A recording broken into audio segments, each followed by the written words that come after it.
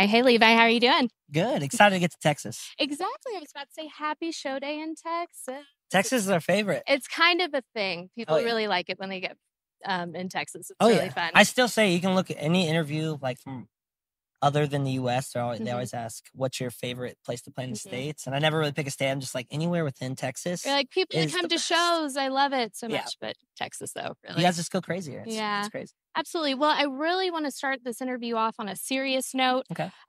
You've got some really incredible locks and hair. And it's just like really glorious stuff over here. What does it take on a day-to-day basis to have hair like that? I really don't do anything to it. You really don't do anything to it? No, but usually just in a ponytail. Hey, women everywhere are screaming at you right now. I know. Like, what? The only thing I do have that's like a little bit over the top that I just got into is super girly in me, but at Lush they make R&B. It's this hair stuff. Lush is nice. Oh yeah, they like this R&B like hair lotion, and I wear it when I go on stage because it like makes my hair look like a wrestler's hair the whole night, and I'm like yes, and it smells really good. And then it's the best. So R&B. You look really dirty, but you're just like so floral and fresh. Yeah, and it's like lemony fresh. I'm like, I like give people hugs when I'm like disgustingly smelly and sweaty. Like, you smell so good. I'm like, I really don't. Exactly. Of course I do. Absolutely. Good deal. Well, there's been a lot of really funny press going around lately. Apparently, Justin Bieber wore a Marilyn Manson t-shirt and it really pissed him off. And Marilyn Manson called him a piece of shit, which is really funny. So it's just been like all this really funny stuff on the internet about that. How would you feel and what would you do if Justin Bieber wore a Miss May I t-shirt? I would be pretty stoked if Justin Bieber wore a Miss May I shirt. Yeah, that's pretty much. I would lose my mind. Actually, really? Okay. I'm sort of a Bieber fan. I like the. Not like the music. Melody. Like fun. What he does. Yeah, that's fun. Yeah, I'm a fan. Yeah, so I would be like, holy shit, that's crazy. Yeah. There you go. Did you like that one? My mama don't like you, and she likes everyone. Yeah, I think that one is like, even if you didn't like Bieber, that one was like, well, I can get down with that. Oh, you just groove to it. You hear it like while you're shopping. You're like, oh yeah. It's like, you call your mom. You're like, Mom, I remember her. Exactly. Well, we have the 10-year anniversary of Miss May I. It's upon us now. What are some of your favorite memories for the past 10 years? Couple fun ones. Well, all my like favorite memories are just traveling, but my top favorite thing is we played main stage at Download, and that was like. I used to have this DVD of As I Lay Dying, which was like my favorite band ever. Oh, and I really love As I Lay Dying. And I've seen that video. I've seen they're like playing before this festival and the beginning DVD, and I was always like, that's the stage I want to play. That's what I want to do. And then we played that stage and got to play that show. And it's like 60,000 people, and I'm just like, that was like my all-time favorite. And then going to Japan, we played when there was we just showed Slipknot there, and it was crazy. Nice. What's another favorite one of my memories? South American tour, the whole South American tour. Wow. Yeah, it was amazing. Very cool. I saw a video a couple days ago, and it was like the culture of Japan. Everyone there is just so considerate and really nice, and they don't litter there. Oh, yeah. And people are just really nice, and they're very caring about each other. So it was like a video I saw. Was that your experience as well when you were over there? Oh, yeah. It's crazy. It's the best place. My all-time favorite place was Australia. It still is great. But when I went to Japan, I'm like, okay, this is my number one. Because just how everything runs there, like you said, like, it's so clean. There's actually like no crime really, like nothing. Wow. Like the crime is so low. You can, I left stuff at a bar, went to other bars, but I left it there on purpose because I knew no one would touch it. And went around and came back like hours later and no one touched my stuff because nobody steals there. It's like, that was in the video. They said you can go to the bathroom and leave your phone and it will be there by the time you get back. Because the penalty is like so high that people just don't. Do stuff. You're like, nah, it's no great. Thanks. There you go. Yeah, Download. I'm not in a band, but that's like one of my ultimate dreams too. I've got to get to Download. I've got to. Insane. Yeah, it's like over the horizon of people. It is. It's crazy. It's really the mecca for me too. I've never been, so I think that's like every band's dream. That's really my dream too. I've got to get to Download as well. Yeah. But it's funny. You said As I Lay Dying.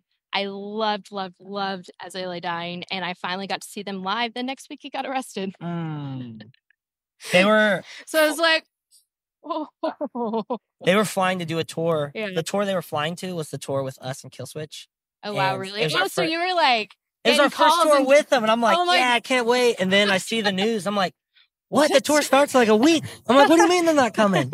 Oh, it's crazy. I can only imagine the calls and the texts that we all thought it was fake. I thought like Lamb Goat was like pulling somebody's chain. Yeah. Metal Sucks was pulling a stuff. Yeah. And then I was like, oh my gosh. I'm like, this is the real deal. I know.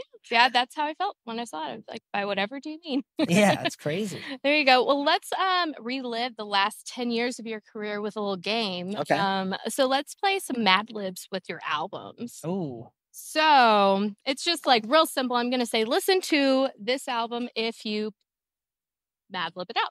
So I know. I mean, we can play. Okay, we'll figure it out. I mean, make it really good. I know. I mean, no pressure. No pressure, but make it really good. Listen to Apologies for the Week if you have a MySpace. There you go. Just an old one. Okay, get it, guys? It's good. Yeah, there you go. Okay, that was really good, by the way. That was clever. So, you're doing good. Come on. Okay, listen to Shadows Inside if you... If you can't make coffee that day, listen to Shadows Inside. That's a good one. If you're like, if you need a pick me up, but you can't get a coffee or Red Bull, listen to Shadows Inside. There you go. That's a good one. Listen to Deathless if you have corpse paint makeup on. What is that? Like the white and black corpse paint. Okay, gotcha. Black metal bands. Oh, there you go. Yeah. Okay. Death metal band. Hey, you did good. Yay. Okay, there we go. Yeah, for sure. I need to bring prizes. I should have brought gold stickers, something like that. So let's talk Shadows Inside. This album is really sensory overload and ear candy for anyone that loves metal. It's just, you like metal, you get the screaming, you just get the heart pounding guitars, everything you love, metal drums. That just really epitomizes that album, just everything that you really like about the genre. That's what that album is. Thank you. Definitely your best work to date. So really love it. It's really fun. Thank you very much. I was in bed this morning writing the interview. So I was just relaxing in bed listening to it. And I love metal. I was just in heaven. I appreciate it. Thank you. Yeah, it was good stuff. So what was the idea or the concept that you guys had for the album? And did that change while you guys were writing it? And did it turn out to be something completely different by the time it was done? Or did you just know you're going to do what you did? Well, the concept sort of came at the end. We didn't really have an idea of what we wanted the record to be about at the beginning, which is weird because most of our records we have sort of an idea. But this one we didn't. The crazy thing about this record was we had so many things happening behind the scenes that were changing. We were like getting a whole new team, new label. We actually changed managers. We did all this stuff. So when we were doing this record, it was sort of like a reset within ourselves. Like we felt like we were 16 again because it's an all new team.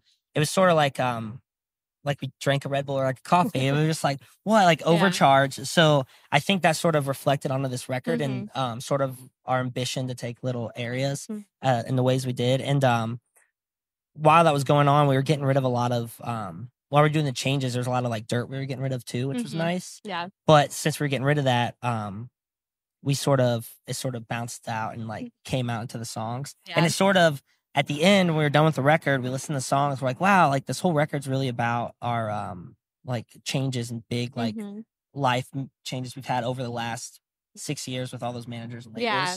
And we're like, the whole record's like about changes. Then we had the Shadows Inside thing, and then it was just like snowball. That's what the record's about. So it's really just like a documentation of everything prior that we've been going through. Wow. Absolutely. It's pretty cool. Yeah, that's incredible. And I think so many bands go through that because you first get into it and you really learn, and then you like just have this rebirth that you go through. I feel like I went from high school to college. I'm like, I graduated. I'm like, now I'm in a whole nother, it really is like, I come on tour now with a whole other mindset than I used to. It's awesome. That's awesome. Love it. Yeah. Okay, there you go. Alrighty. So Shadows Inside is definitely an all-conquering, powerful, and epic album. If you could pick a song or two to be the theme song on any TV show, Netflix, something, or movie, what would you pick? Oh, okay. Oh, wait. Under Fire. And then I want that song to play if anybody watches Game of Thrones. That's what I was thinking about when I read this. Well, yeah. Okay, so Game of Thrones, but then a little bit more detailed. Anytime a Lannister or someone's coming into picture, it's that song. Yeah. Because it's like a little bit like on the dark side of it. Yeah.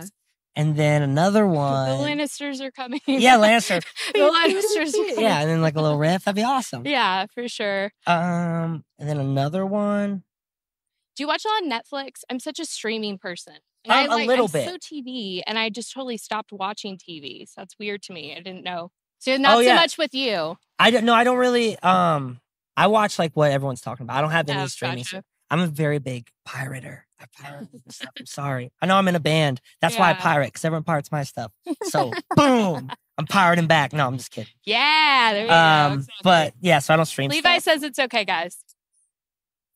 I don't know. There you go. I don't know. I'm trying to think one for my sorrow, but then I'm just thinking like cheesy, funny ones like Dawson's Creek or something, like a sad drama, and it's just my sorrow playing in the background. There you go. I love it. Yeah, anything that's old enough to become a meme. Yes, exactly. Like Dawson's Creek is coming around as well. So that's a good one. Good deal. So touring is definitely a lot of hurry up and wait. Really just to get to your hour, that hour and a half you have on stage every night. Now that you have new material to play, what is your single like happiest moment every single night when you're on stage? Oh, okay. I got when we play Swallow Your Teeth, there's this part where it pauses and I have like 4 beats to say the name of the city. So it's like my favorite part because it's just me and I say the name of the city. Yeah. And then this like the biggest drop of the whole show happens. And then it's also fun for me because if it's a really long name, everyone's like looking at me and I'm like, well, I'm gonna make it. Like last night was Oklahoma City, so it was like boom, Oklahoma City, boom, and then it came in.